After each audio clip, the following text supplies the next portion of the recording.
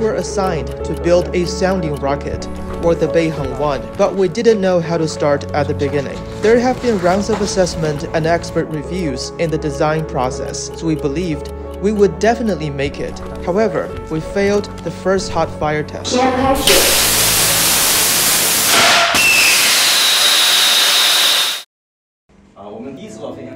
The maiden test flight ended in failure. Some circuit boards and electronic components we bought from the Zhongguancun electronics market failed to defy the excessive vibration produced during the launch of the rocket.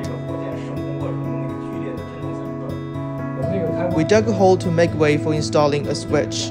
We turned the switch on before the launch and put it back into the body before we sealed the hole with screws. Such a solution may sound weird to you, but we were getting on track step by step. 试验队成员启动点火装置，一瞬间，北航1号太空火箭喷出一道烈焰，腾空而起，第一枚火箭发射成功。 Those who participated in the design of Beihang 1, Beihang 2, and Beihang 3 have now become our instructors, leading us in developing Beihang 4. They include Mr. Zhang Xiaotian and Mr. Zhu Hao. What they've passed on to us is not only experience and key technology, but also the pioneering spirit. I hope our generation could inherit the spirit and pass it on to future generations. We encountered more challenges and setbacks when developing Beihang 4 than we did in developing Beihang 1, Beihang 2, and Beihang 3.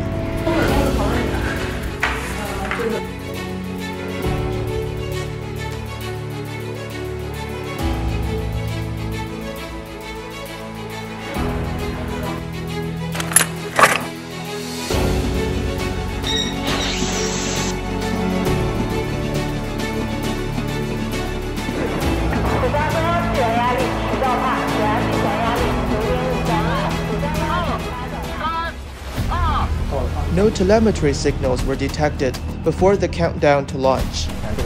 After the rocket blasts off, we can't do anything more about it. We must succeed.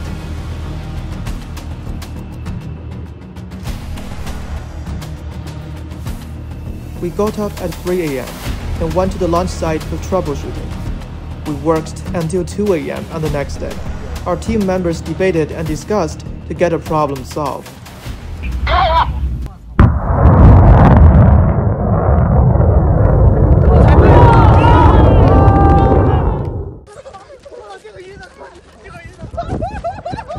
We had a deep understanding of the dedication spirit of the aerospace personnel during the process of developing Beihang 1. So did our students who worked on Beihang 2, Beihang 3, and Beihang 4. It's a spirit of dedication and arduous struggle in making contributions to the national cause and building the country into a space power with a strong national defense.